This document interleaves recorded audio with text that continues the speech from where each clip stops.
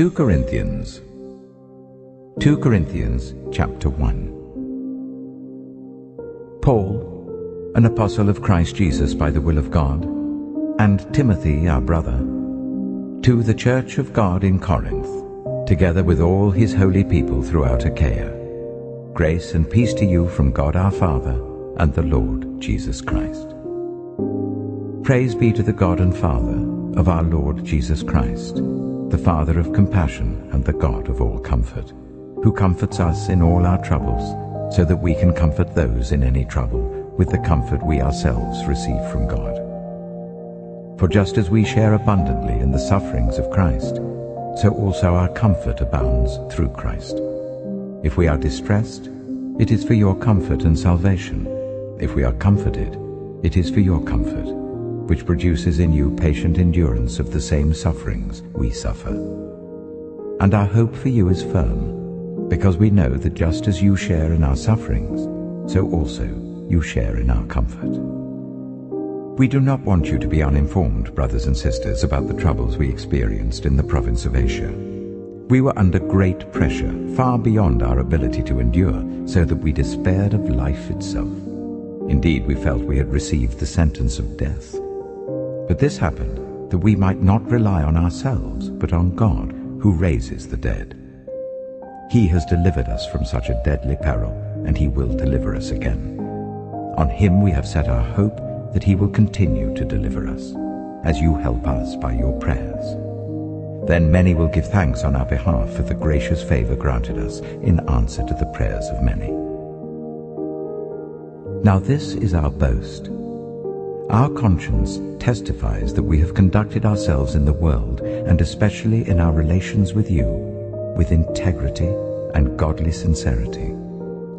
We have done so relying not on worldly wisdom, but on God's grace.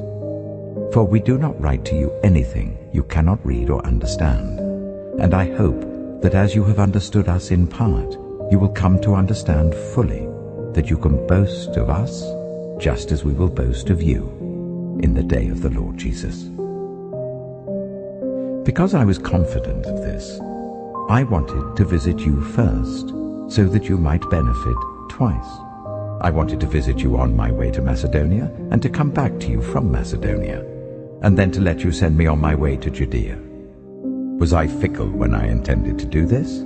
Or do I make my plans in a worldly manner, so that in the same breath I say both yes, yes, and no, no? But as surely as God is faithful, our message to you is not yes and no. For the Son of God, Jesus Christ, who was preached among you by us, by me, Silas, and Timothy, was not yes and no. But in him it has always been yes. For no matter how many promises God has made, they are yes in Christ. And so through him the Amen is spoken by us to the glory of God. Now it is God who makes both us and you stand firm in Christ. He anointed us, set his seal of ownership on us, and put his Spirit in our hearts as a deposit, guaranteeing what is to come. I call God as my witness, and I stake my life on it, that it was in order to spare you that I did not return to Corinth. Not that we lord it over your faith, but we work with you for your joy, because it is by faith you stand firm. 2 Corinthians chapter 2. So I made up my mind that I would not make another painful visit to you. For if I grieve you, who is left to make me glad, but you, whom I have grieved? I wrote as I did, so that when I came I would not be distressed by those who should have made me rejoice. I had confidence in all of you, that you would all share my joy. For I wrote to you out of great distress and anguish of heart and with many tears, not to grieve you, but to let you know the depth of my love for you. If anyone has caused grief, he has not so much grieved me as he has grieved all of you to some extent, not to put it too severely. The punishment inflicted on him by the majority is sufficient.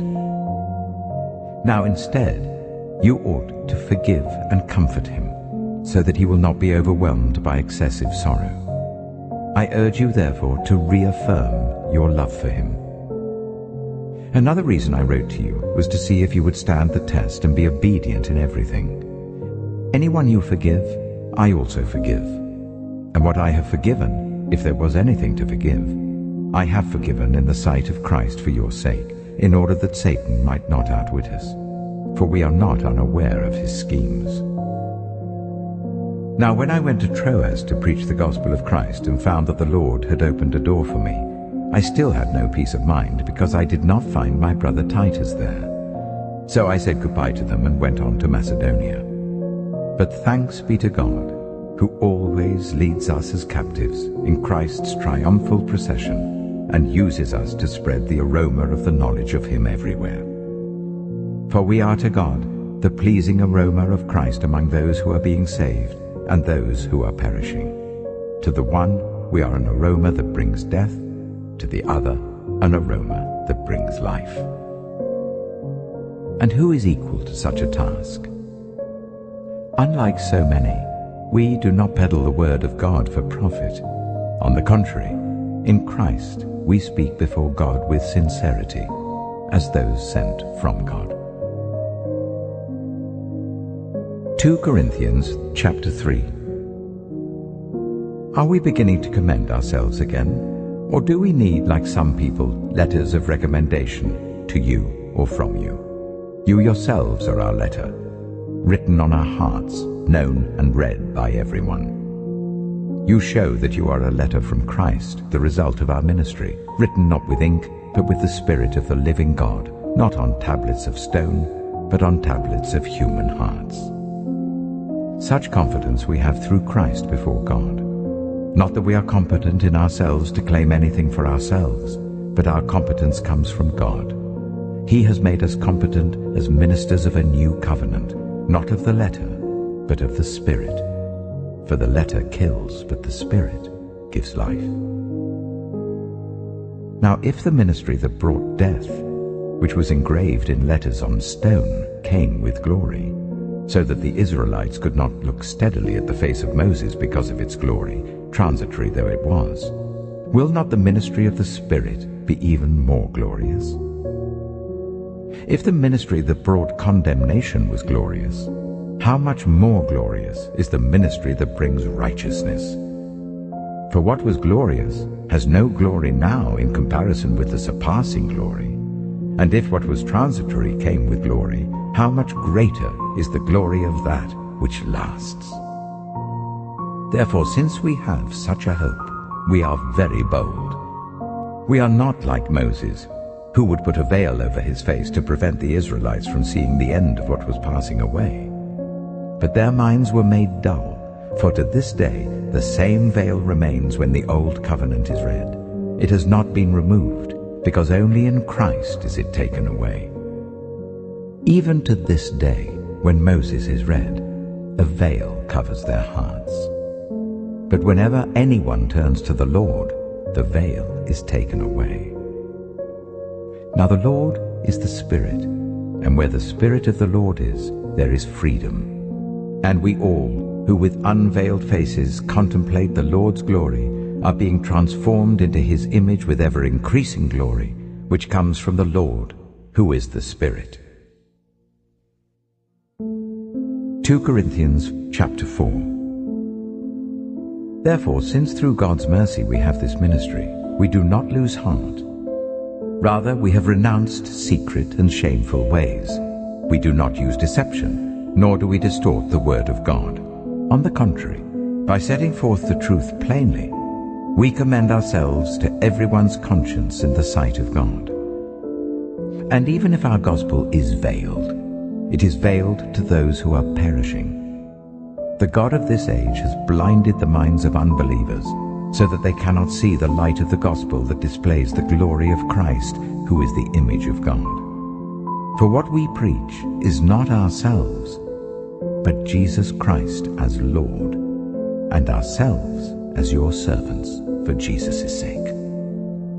For God, who said, "Let light shine out of darkness," made his light shine in our hearts to give us the light of the knowledge of God's glory displayed in the face of Christ. But we have this treasure in jars of clay, to show that this all-surpassing power is from God and not from us.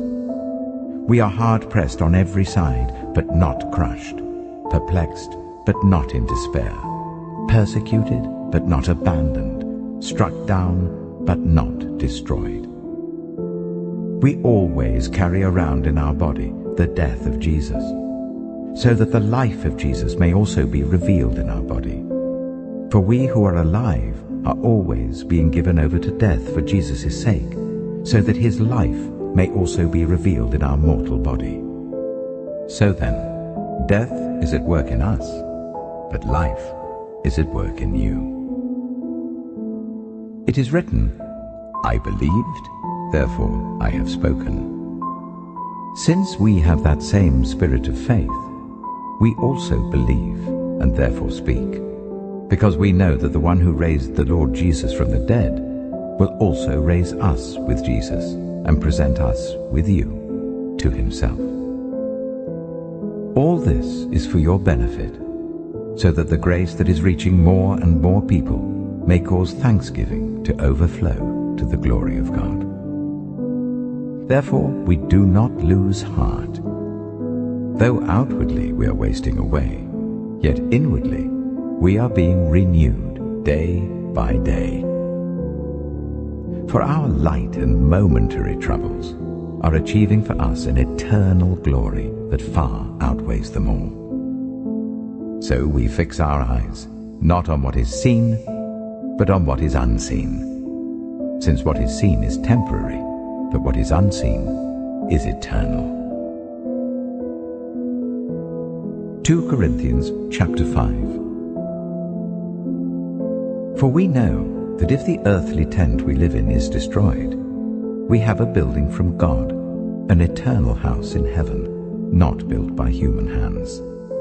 Meanwhile we groan, longing to be clothed instead with our heavenly dwelling, because when we are clothed, we will not be found naked. For while we are in this tent, we groan and are burdened, because we do not wish to be unclothed, but to be clothed instead with our heavenly dwelling, so that what is mortal may be swallowed up by life. Now the one who has fashioned us for this very purpose is God, who has given us the Spirit as a deposit, guaranteeing what is to come. Therefore, we are always confident and know that as long as we are at home in the body, we are away from the Lord, for we live by faith, not by sight. We are confident, I say, and would prefer to be away from the body and at home with the Lord. So we make it our goal to please him, whether we are at home in the body or away from it. For we must all appear before the judgment seat of Christ, so that each of us may receive what is due to us for the things done while in the body, whether good or bad. Since then we know what it is to fear the Lord, we try to persuade others. What we are is plain to God, and I hope it is also plain to your conscience. We're not trying to commend ourselves to you again, but are giving you an opportunity to take pride in us, so that you can answer those who take pride in what is seen, rather than in what is in the heart. For if we are out of our mind, as some say, it is for God. If we are in our right mind, it is for you. For Christ's love compels us, because we are convinced that one died for all, and therefore all died. And he died for all, that those who live should no longer live for themselves, but for him who died for them and was raised again. So from now on we regard no one from a worldly point of view. Though we once regarded Christ in this way, we do so no longer. Therefore, if anyone is in Christ, the new creation has come, the old has gone, the new is here. All this is from God, who reconciled us to himself through Christ and gave us the ministry of reconciliation, that God was reconciling the world to himself in Christ, not counting people's sins against them. And he has committed to us the message of reconciliation. We are therefore Christ's ambassadors, as though God were making his appeal through us. We implore you on Christ's behalf, be reconciled to God. God made him who had no sin to be sin for us, so that in him we might become the righteousness of God. 2 Corinthians chapter 6.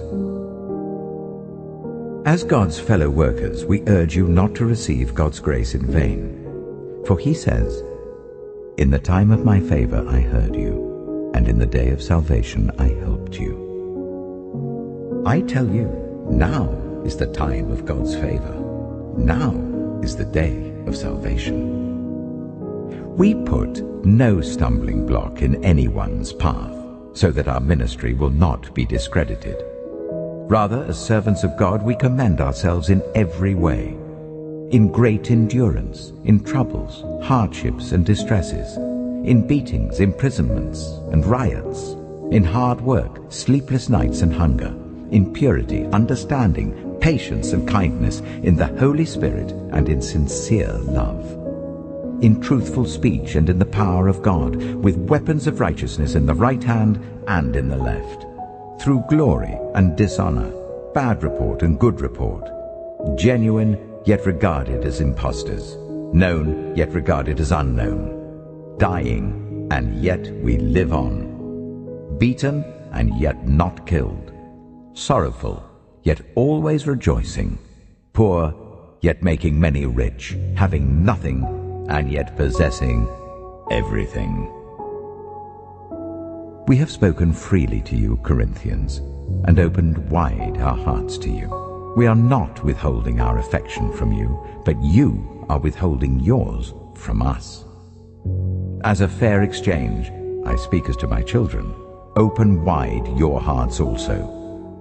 Do not be yoked together with unbelievers, for what do righteousness and wickedness have in common? Or what fellowship can light have with darkness? What harmony is there between Christ and Belial? Or what does a believer have in common with an unbeliever? What agreement is there between the temple of God and idols? For we are the temple of the living God. As God has said, "I will live with them and walk among them, and I will be their God, and they will be my people." Therefore, come out from them and be separate, says the Lord. Touch no unclean thing, and I will receive you. And I will be a father to you, and you will be my sons and daughters, says the Lord Almighty. 2 Corinthians chapter 7. Therefore, since we have these promises, dear friends, let us purify ourselves from everything that contaminates body and spirit, perfecting holiness out of reverence for God. Make room for us in your hearts. We have wronged no one. We have corrupted no one. We have exploited no one. I do not say this to condemn you. I've said before that you have such a place in our hearts that we would live or die with you. I have spoken to you with great frankness. I take great pride in you. I'm greatly encouraged in all our troubles. My joy knows no bounds. For when we came into Macedonia, we had no rest, but we were harassed at every turn, conflicts on the outside, fears within. But God, who comforts the downcast, comforted us by the coming of Titus, and not only by his coming, but also by the comfort you had given him. He told us about your longing for me, your deep sorrow, your ardent concern for me, so that my joy was greater than ever. Even if I caused you sorrow by my letter, I do not regret it. Though I did regret it, I see that my letter hurt you, but only for a little while. Yet now I am happy, not because you were made sorry, but because your sorrow led you to repentance. For you became sorrowful as God intended, and so were not harmed in any way by us. Godly sorrow brings repentance that leads to salvation and leaves no regret, but worldly sorrow brings death. See what this godly sorrow has produced in you. What earnestness, what eagerness to clear yourselves, what indignation, what alarm, what longing, what concern, what readiness to see justice done. At every point you have proved yourselves to be innocent in this matter, So even though I wrote to you, it was neither on account of the one who did the wrong, nor on account of the injured party, but rather that before God you could see for yourselves how devoted to us you are. By all this, we are encouraged. In addition to our own encouragement, we were especially delighted to see how happy Titus was, because his spirit has been refreshed by all of you. I had boasted to him about you, and you have not embarrassed me. But just as everything we said to you was true, so our boasting about you to Titus has proved to be true as well. And his affection for you is all the greater when he remembers that you were all obedient, receiving him with fear and trembling. I am glad I can have complete confidence in you. 2 Corinthians chapter 8. And now, brothers and sisters, we want you to know about the grace that God has given the Macedonian churches. In the midst of a very severe trial, their overflowing joy and their extreme poverty welled up in rich generosity. For I testify that they gave as much as they were able, and even beyond their ability. Entirely on their own, they urgently pleaded with us for the privilege of sharing in this service to the Lord's people, and they exceeded our expectations. They gave themselves first of all to the Lord, and then by the will of God also to us. So we urged Titus, just as he had earlier made a beginning, to bring also to completion this act of grace on your part.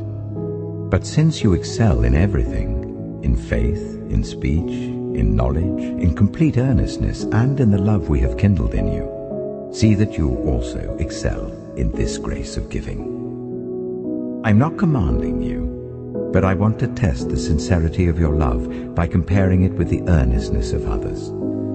For you know the grace of our Lord Jesus Christ, that though he was rich, yet for your sake he became poor, so that you, through his poverty, might become rich.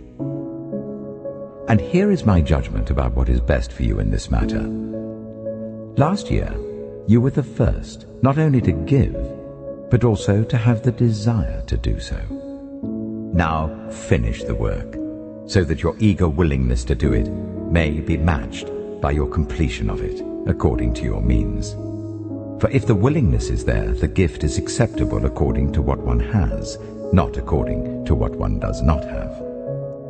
Our desire is not that others might be relieved while you are hard-pressed, but that there might be equality.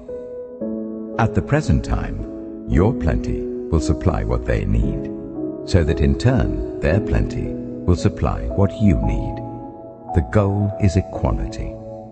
As it is written, the one who gathered much did not have too much, and the one who gathered little did not have too little. Thanks be to God, who put into the heart of Titus the same concern I have for you. For Titus not only welcomed our appeal, but he is coming to you with much enthusiasm and on his own initiative. And we are sending along with him the brother who is praised by all the churches for his service to the gospel. What is more, he was chosen by the churches to accompany us as we carry the offering which we administer in order to honor the Lord himself and to show our eagerness to help. We want to avoid any criticism of the way we administer this liberal gift, for we are taking pains to do what is right, not only in the eyes of the Lord, but also in the eyes of man. In addition, we are sending with them our brother who has often proved to us in many ways that he is zealous, and now even more so because of his great confidence in you. As for Titus, he is my partner and fellow worker among you.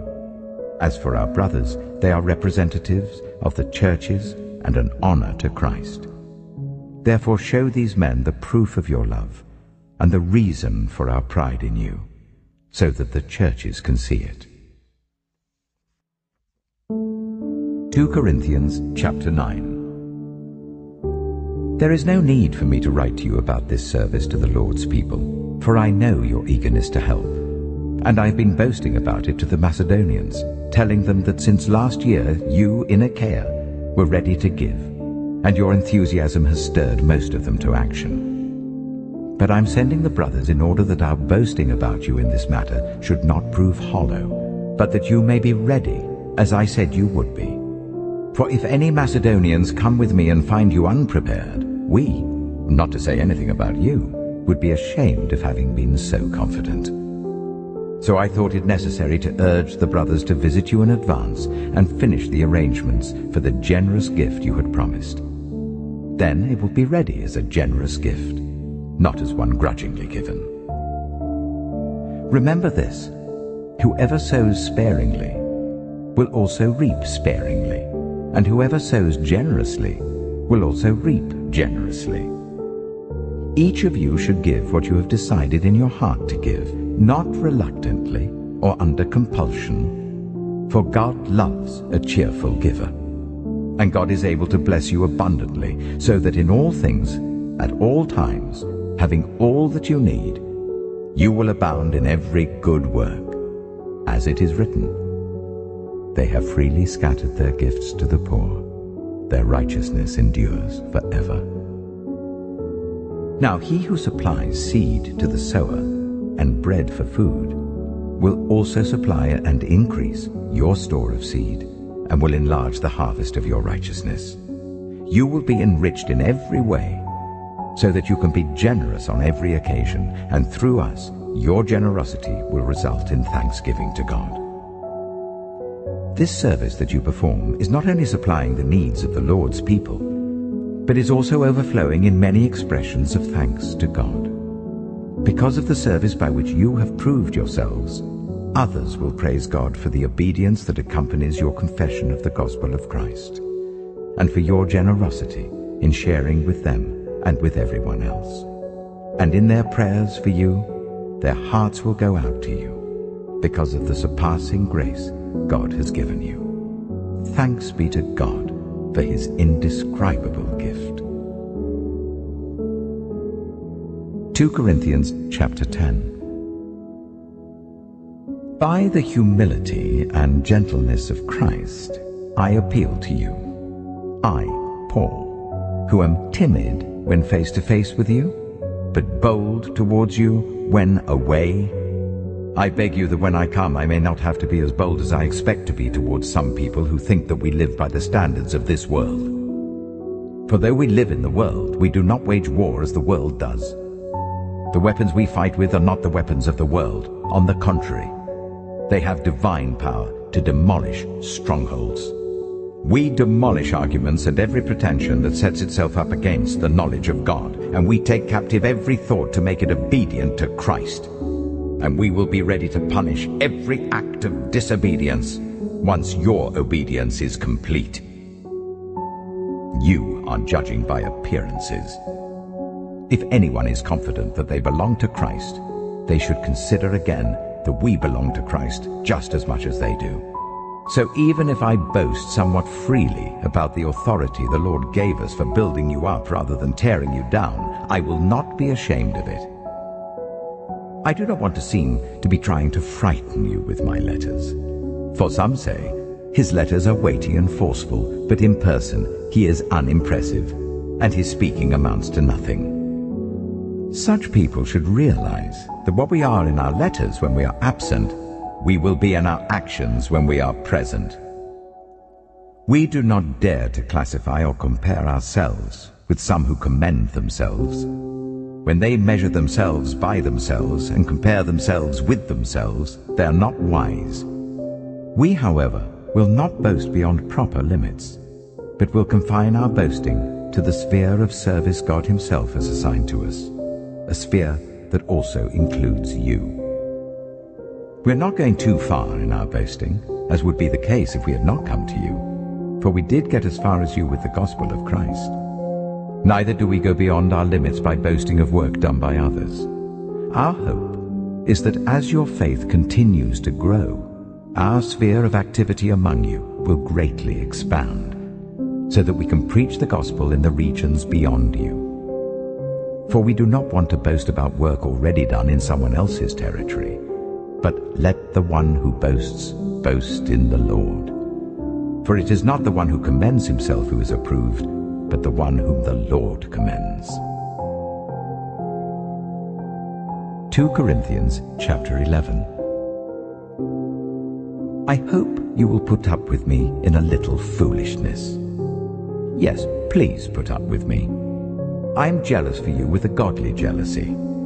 I promised you to one husband, to Christ, so that I might present you as a pure virgin to him. But I am afraid that just as Eve was deceived by the snake's cunning, your minds may somehow be led astray from your sincere and pure devotion to Christ.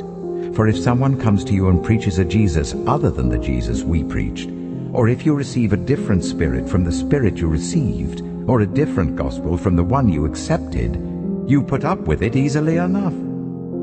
I do not think I am in the least inferior to those super apostles. I may indeed be untrained as a speaker, but I do have knowledge. We've made this perfectly clear to you in every way. Was it a sin for me to lower myself in order to elevate you by preaching the gospel of God to you free of charge? I robbed other churches by receiving support from them so as to serve you. And when I was with you and needed something, I was not a burden to anyone, for the brothers who came from Macedonia supplied what I needed. I have kept myself from being a burden to you in any way and will continue to do so. As surely as the truth of Christ is in me, nobody in the regions of Achaia will stop this boasting of mine. Why? Because I do not love you? God knows I do, and I will keep on doing what I am doing in order to cut the ground from under those who want an opportunity to be considered equal with us in the things they boast about. For such people are false apostles, deceitful workers, masquerading as apostles of Christ. And no wonder, for Satan himself masquerades as an angel of light. It is not surprising, then, if his servants also masquerade as servants of righteousness. Their end will be what their actions deserve. I repeat, let no one take me for a fool. But if you do, then tolerate me just as you would a fool, so that I may do a little boasting. In this self-confident boasting, I'm not talking as the Lord would, but as a fool. Since many are boasting in the way the world does, I too will boast. You gladly put up with fools, since you are so wise. In fact, you even put up with anyone who enslaves you, or exploits you, or takes advantage of you, or puts on airs, or slaps you in the face. To my shame, I admit that we were too weak for that. Whatever anyone else dares to boast about, I'm speaking as a fool, I also dare to boast about. Are they Hebrews? So am I. Are they Israelites? So am I. Are they Abraham's descendants? So am I. Are they servants of Christ? I'm out of my mind to talk like this. I am more. I have worked much harder, been in prison more frequently, been flogged more severely, and been exposed to death again and again. 5 times I received from the Jews the 40 lashes minus 1. 3 times I was beaten with rods. Once I was pelted with stones. 3 times I was shipwrecked. I spent a night and a day in the open sea. I have been constantly on the move. I have been in danger from rivers, in danger from bandits, in danger from my fellow Jews, in danger from Gentiles, in danger in the city, in danger in the country, in danger at sea, and in danger from false believers. I have labored and toiled, and have often gone without sleep. I have known hunger and thirst, and have often gone without food. I have been cold and naked. Besides everything else, I face daily the pressure of my concern for all the churches. Who is weak, and I do not feel weak? Who is led into sin, and I do not inwardly burn? If I must boast, I will boast of the things that show my weakness. The God and Father of the Lord Jesus, who is to be praised forever, knows that I am not lying. In Damascus, the governor under King Aretas had the city of the Damascenes guarded in order to arrest me. But I was lowered in a basket from a window in the wall and slipped through his hands. 2 Corinthians chapter 12. I must go on boasting. Although there is nothing to be gained, I will go on to visions and revelations from the Lord. I know a man in Christ who 14 years ago was caught up to the third heaven. Whether it was in the body or out of the body, I do not know. God knows. And I know that this man, whether in the body or apart from the body, I do not know, but God knows, was caught up to paradise and heard inexpressible things, things that no one is permitted to tell. I will boast about a man like that. But I will not boast about myself except about my weaknesses. Even if I should choose to boast, I would not be a fool, because I would be speaking the truth. But I refrain, so no one will think more of me than is warranted by what I do or say, or because of these surpassingly great revelations. Therefore, in order to keep me from becoming conceited, I was given a thorn in my flesh, a messenger of Satan to torment me. 3 times I pleaded with the Lord to take it away from me. But he said to me, "My grace is sufficient for you, for my power is made perfect in weakness."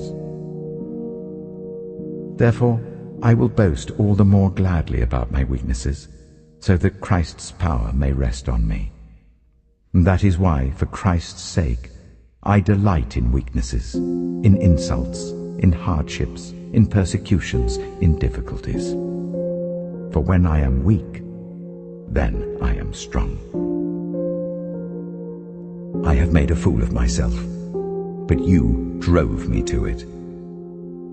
I ought to have been commended by you, for I am not in the least inferior to the super-apostles, even though I am nothing. I persevered in demonstrating among you the marks of a true apostle, including signs, wonders, and miracles. How were you inferior to the other churches, except that I was never a burden to you? Forgive me this wrong. Now I am ready to visit you for the 3rd time, and I will not be a burden to you, because what I want is not your possessions, but you. After all, children should not have to save up for their parents, but parents for their children. So I will very gladly spend for you everything I have and expend myself as well. If I love you more, will you love me less? Be that as it may, I have not been a burden to you. Yet, crafty fellow that I am, I caught you by trickery. Did I exploit you through any of the men I sent to you? I urged Titus to go to you, and I sent our brother with him. Titus did not exploit you, did he? Did we not walk in the same footsteps by the same Spirit? Have you been thinking all along that we have been defending ourselves to you? We have been speaking in the sight of God as those in Christ. And everything we do, dear friends, is for your strengthening. For I am afraid that when I come, I may not find you as I want you to be, and you may not find me as you want me to be. I fear that there may be discord, jealousy, fits of rage, selfish ambition, slander, gossip, arrogance, and disorder. I am afraid that when I come again, my God will humble me before you, and I will be grieved over many who have sinned earlier and have not repented of the impurity, sexual sin, and debauchery in which they have indulged. 2 Corinthians chapter 13. This will be my 3rd visit to you. Every matter must be established by the testimony of 2 or 3 witnesses. I already gave you a warning when I was with you the 2nd time. I now repeat it while absent. On my return, I will not spare those who sinned earlier, or any of the others, since you are demanding proof that Christ is speaking through me. He is not weak in dealing with you, but is powerful among you. For to be sure, he was crucified in weakness, yet he lives by God's power. Likewise, we are weak in him, yet by God's power we will live with him in our dealing with you. Examine yourselves to see whether you are in the faith. Test yourselves. Do you not realize that Christ Jesus is in you? Unless, of course, you fail the test. And I trust that you will discover that we have not failed the test. And now we pray to God that you will not do anything wrong. Not so that people will see that we have stood the test, but so that you will do what is right, even though we may seem to have failed. For we cannot do anything against the truth, but only for the truth. We are glad whenever we are weak, but you are strong, and our prayer is that you may be fully restored. This is why I write these things when I am absent, that when I come, I may not have to be harsh in my use of authority, the authority the Lord gave me for building you up, not for tearing you down. Finally, brothers and sisters, rejoice. Strive for full restoration. Encourage one another. Be of one mind. Live in peace. And the God of love and peace will be with you. Greet one another with a holy kiss. All God's people here send their greetings. May the grace of the Lord Jesus Christ, and the love of God, and the fellowship of the Holy Spirit be with you all.